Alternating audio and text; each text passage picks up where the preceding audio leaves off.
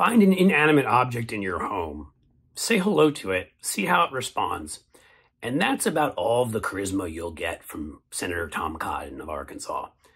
He's like an old shoe, or he's like a sofa, but one that maybe your dog has slept on numerous times and accidentally pissed on. The guy has no personality. He's nasty. He cares nothing for our Constitution and hides behind the fact that he was in the military to do it. He called for the military to potentially come into this country and attack Black Lives Matter demonstrators. That's the kind of idiot we're talking about here. And clearly he's trying to run for president now on the fact that he was in the military. And he's a Harvard grad, which is terrible for you if you're a Democrat. It makes you elitist and awful. But if you're a Republican, ooh, he's a smart one. Here's the thing. He has the charisma of a pissed-on couch. In that Republican field, all you need is people who can get up and have a little bit of showmanship, and they're going to destroy Tom Cotton. But Tom Cotton doesn't get that. He looks like he's running for president right now. So today he sent out a tweet that was really unbelievably stupid even for him, which is saying something, no other children before presidents have gotten wealthier while they were president. Only Hunter Biden. Let me first start by saying the cruelty of these people. Hunter Biden is somebody who had a drug abuse problem. Hunter Biden probably made some deals, whether it's with companies in foreign countries, where his name landed him money. You know who that puts him in the same league as? Every single child of every single president. Not just presidents, people who ran for president.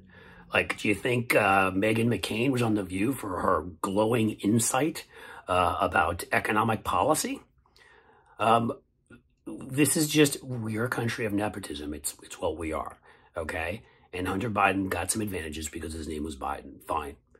But the fact that Republicans will send out these tweets, where's Hunter? And Hunter this and Hunter that. And anytime something comes up about them, it's cruel, it's vicious. And we now know that Tucker Carlson was friendly with him. They lived next door and begged Hunter Biden to help get his dumb son, who's also named after some kind of appliance, like every goofy wasp, like Tucker, was he Buckley or Chambers or Desk, Carlson, I don't know, to help him get into college. But of course, nothing is sacred and they'd betray anybody who helped them. See Donald Trump.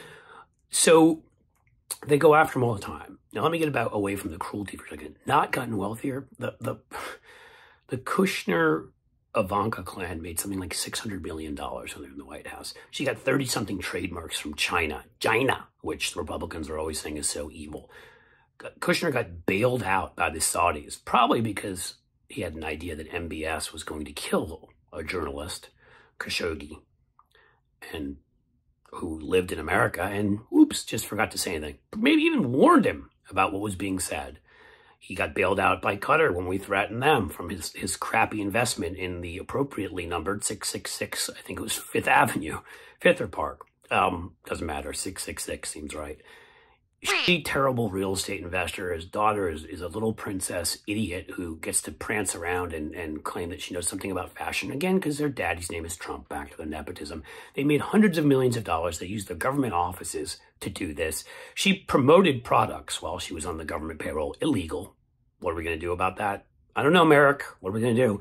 And as we know, Kushner had people investing, the minute he left the White House, all of these foreign investors, Saudi Arabia and places like that, invested in this fund of his, even though nobody believes in it. And private emails have come out where investors who have a clue were warning anybody with any money not to go anywhere near it.